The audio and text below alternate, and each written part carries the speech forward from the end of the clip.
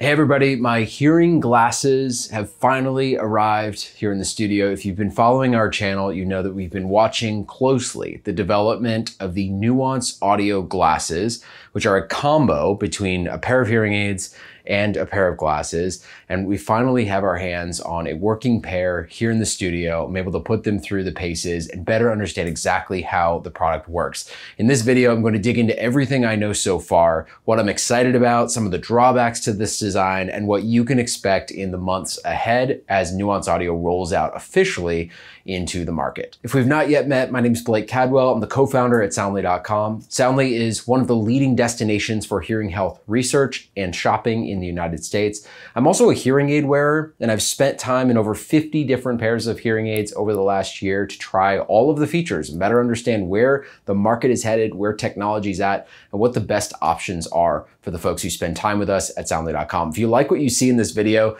I'd appreciate it if you give us a thumbs up, subscribe to the channel. It helps us reach more people. With that, let's dig into the world of Nuance Audio and hearing glasses.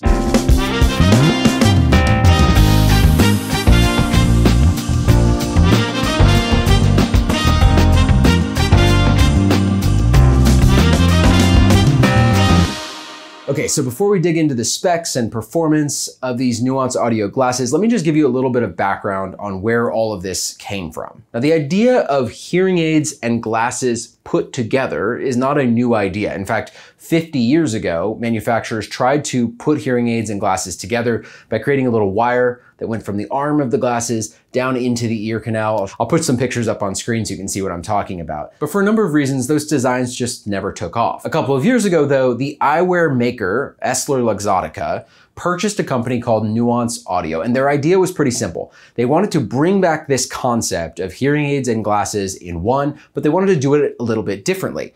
Instead of putting a wire from the glasses down into your ear, they simply created an open speaker. It sits right here, and it just plays directional sound right into your ear canal. I have directional microphones that are focused on where I'm looking, and then feeding that sound back into my ear canals, doing it in real time in a way that no one else can hear. So I'm basically getting an audio boost while putting nothing inside of my ear canals. As a hearing aid wearer, this concept is very appealing because if you've worn hearing aids, you know it takes some adjustment to get used to having something in your ear. Now, there are great hearing aids on the market. Some are very advanced and able to do a lot with background noise, managing voices. But for many folks, the idea of putting something in your ear canals for many hours a day is something that holds them back from ultimately treating their hearing loss and better engaging in social conversations and at work and in their life in general. And that's why I'm so excited about this launch. All right, so the way we're going to structure this video is we're going to start with some of the basics. I'll show you the design, some of the basic features that you need to understand. Then I'm going to take you through the setup process and show you the smartphone app that controls these hearing glasses.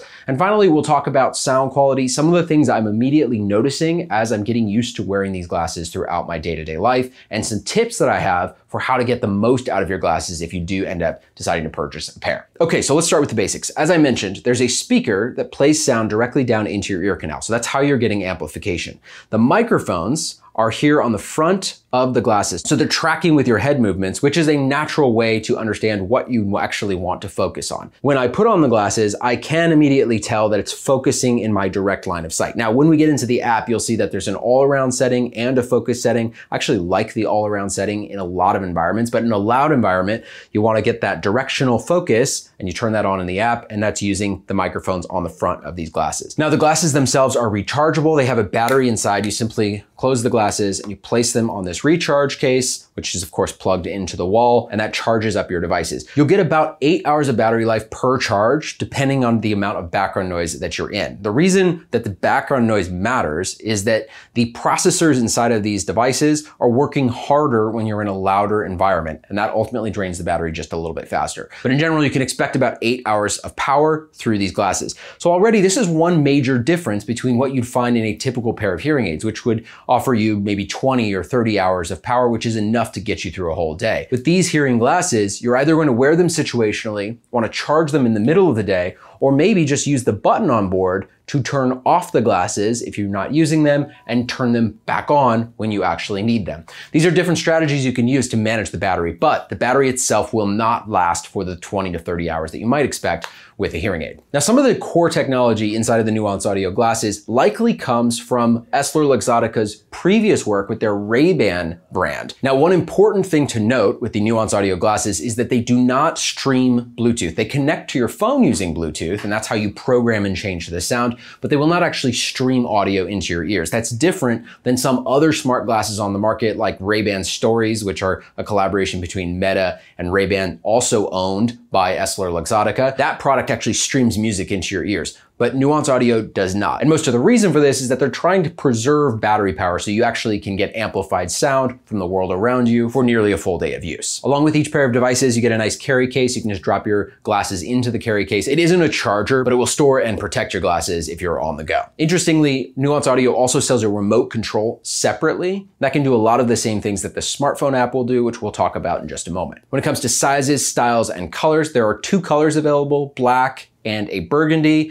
There are 2 frame styles available. So square, which is the one I'm wearing right now, and then one called Panthos, which has more of a rounded frame and is ultimately a little bit smaller overall. Now, this is one thing I asked the Nuance Audio team a lot about. Do they think they can bring the size of these glasses down and put them into more styles? And the short answer is maybe not in the short term. The reason is you have to pack a lot of technology inside of these frames. You have sound processing, you have a battery, you have a speaker, and it all needs to fit inside of what really looks like a normal pair of glasses. So while there may be more styles and colors that come out in the future, you should expect a fairly robust frame structure for the next couple of generations, at least when it comes to Nuance Audio glasses. So one important question that you may be asking at this point is, you're talking a lot about the hearing components of these glasses, but what about the lenses themselves? This is an area where Nuance Audio obviously has a clear advantage in the market, and that's because they're owned by EssilorLuxottica, which makes more prescriptive eyewear than anyone else in the world. So the short answer is you can get prescription lenses inside of your hearing glasses, your Nuance Audio glasses,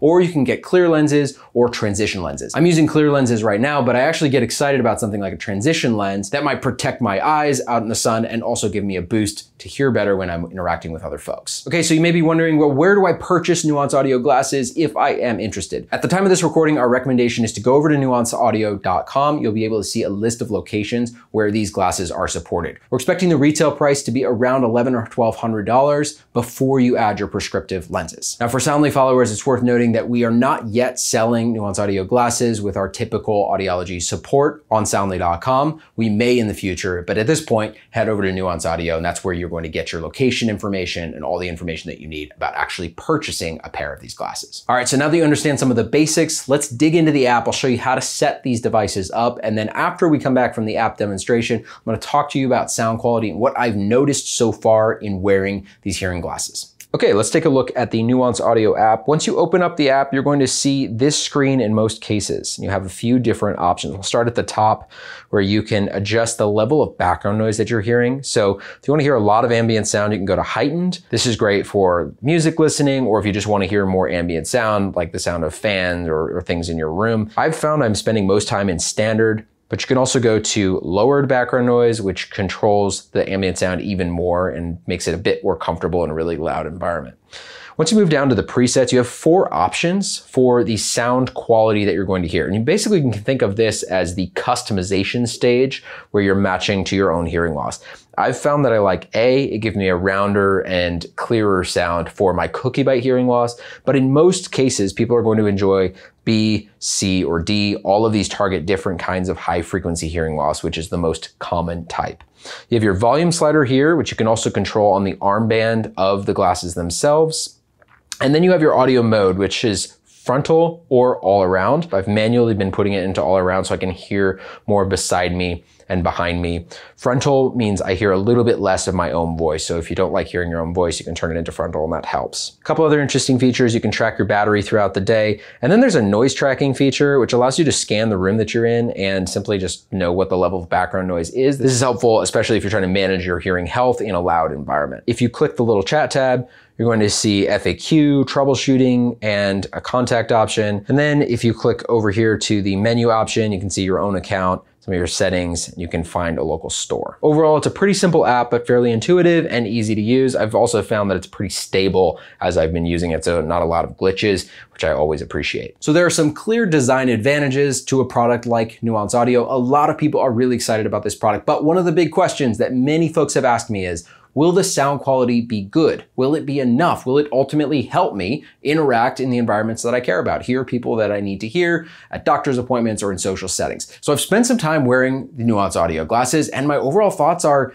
it's actually pretty good. What I notice in general is that it adds some crispness to overall speech. And often if you have mild or moderate hearing loss, that crispness is really what you're lacking. You're missing the S's and the T's, the consonants, and the things that give speech clarity. So I've noticed that these glasses do a great job of offering that clarity. I wore them to a dinner with a lot of background noise, and I took my hearing aids out, and I didn't really find that I was struggling too much. That was a really encouraging sign. What I find is that when I'm wearing these glasses in public, I'm pretty much maxing out the volume most of the time. So it's very possible that a certain cohort of folks who are researching hearing aids will need to go with an in-ear device simply to get that volume and clarity that they need. But for anyone who's in the mild to moderate category, I am finding a lot more crispness and clarity, and generally the sound feels and sounds pretty good. One of the clear advantages when you're thinking about sound quality is that your ears stay open, so you continue to hear natural sounds from people around you, the ambient sounds from around you, and all of that can give you a more natural feel and cut down on the adjustment that is usually necessary for folks who are just starting out with hearing aids. Now inside the app, as you saw, there is a forward focus mode and an all-around mode.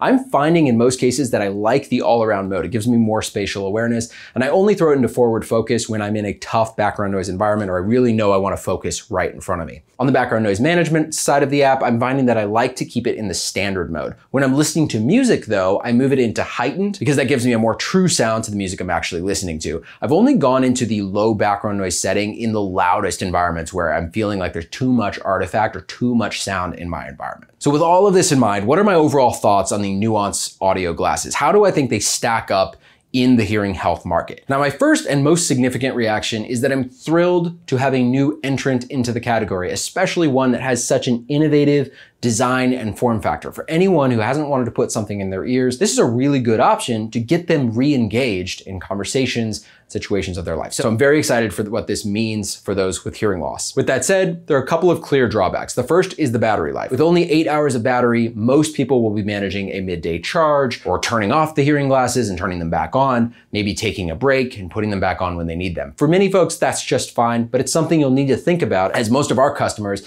end up wearing hearing aids for 12 to 15 hours a day. Another drawback is that these glasses are definitely not made for those who have severe or profound hearing loss. I even find that at some frequencies, a moderate hearing loss may be a little bit out of reach of the top volume that you can get through these hearing glasses. And finally, the obvious point. In order to get benefit from these hearing glasses, you need to wear them. And in some ways, these are the ultimate invisible hearing aids. No one will know that you're wearing hearing aids. But on another front, they are more present than a typical receiver and canal hearing aid that simply tucks into your ear. Now, for many folks who wear glasses already, this trade-off will not be a big deal. But as you're considering whether glasses or typical hearing aids are the right way to treat your hearing loss, you'll want to think about this as a part of the overall picture. On the whole, we expect that this first generation of Nuance Audio glasses will get a lot of folks really excited about a new way to treat their hearing loss. We're expecting a lot of people will try this product, and ultimately, based on my experience, I think a lot of people will be really successful with this product. I'm also excited to see where all of this goes.